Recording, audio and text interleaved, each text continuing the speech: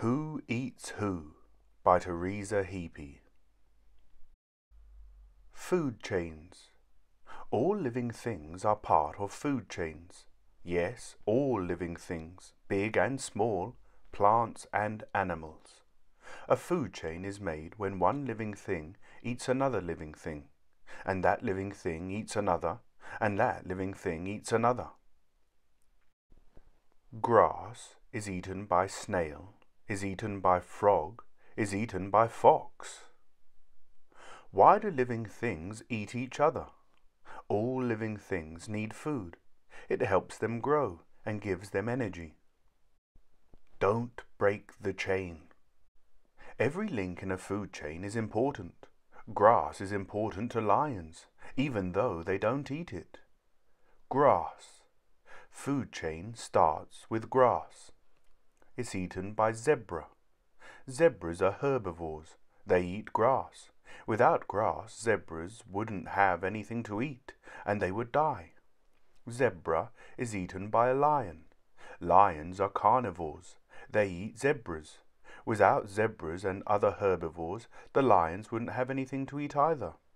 Yuck! I don't eat grass, but without grass, there would be no zebras for me to eat. All chained together. Food chains happen everywhere.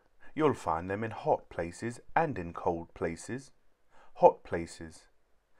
Plant is eaten by insect, is eaten by lizard, is eaten by snake. Snakes are camouflaged. Their skin matches their environment, so lizards can't see them coming. Cold places. A shrimp is eaten by an Arctic cod, is eaten by a seal, is eaten by a polar bear. Polar bears wait for seals near holes in the ice. You're in the chain too.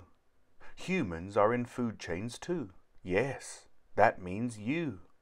Humans are omnivores. They can eat plants, fish, and meat. Corn is eaten by the chicken, is eaten by the human. Humans usually buy meat instead of hunting it. Humans usually cook meat before eating it. Some humans choose not to eat meat. They are called vegetarians. Does the chain end? There is a pattern in food chains. A carnivore, such as a lion or a fox, is usually at the top of a food chain. This is because these animals are excellent hunters or predators. The grizzly bear is a predator, but this food chain does not end with the grizzly bear. No, a food chain never ends. When a grizzly bear dies, it is eaten by bugs in the ground.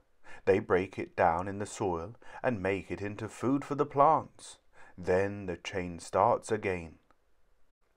Plants get eaten by the deer, gets eaten by the grizzly bear, gets eaten by the bugs, which make food for the plants.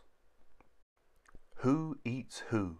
Yes, all living things are in food chains, from lions to insects to you. Now, take a look back through this video and remember, who eats who? The end.